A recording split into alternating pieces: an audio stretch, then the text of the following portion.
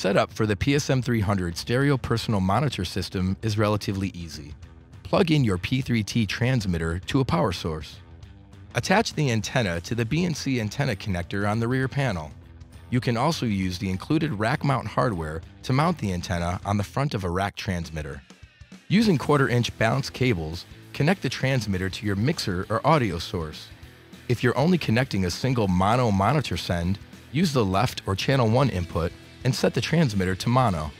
Set the line aux switch to line if you're connecting to a mixer, and aux if you are connecting to a consumer audio source such as an MP3 player or computer. Check the front panel audio meter to ensure adequate signal is being sent to the transmitter. Use the gain knob to adjust as necessary. You can use the loop outputs on the rear of the transmitter to route audio to other external devices such as additional personal monitoring systems, recording devices, or stage monitors. To scan for the best channel, make sure that your P3T transmitter is turned off. Turn on any potential sources of interference such as wireless systems, cell phones, LED panels, or any other electronic devices that will be in use during the performance.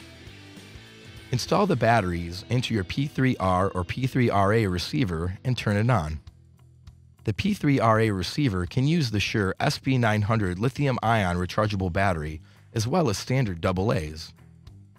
Stand in the performance area and press the scan button on your receiver. When the scan is complete, turn on your transmitter by pressing and holding the power button. Press the sync button and line up the receiver with the infrared window. The lights and display on the transmitter will flash, and the blue RF indicator will light up on the receiver when the connection is made. To sync an additional receiver to the same transmitter, simply repeat the IR sync process. If you're setting up multiple transmitters and receivers, leave all sync systems on while setting up any additional systems. Besides stereo and mono, you can also use PSM300 in mix mode. This gives you the control to adjust the blend between 2 monitor mixes using the body pack receiver. To set up for mix mode, plug 2 separate mixes into the right and left channel of the transmitter. If you are using the P3R receiver, press and hold the group button while turning the power on. A light will indicate you are in mix mode. Use the mix mode knob on the side of the receiver to adjust the volume blend between the 2 mixes. You will hear the blend equally in both ears.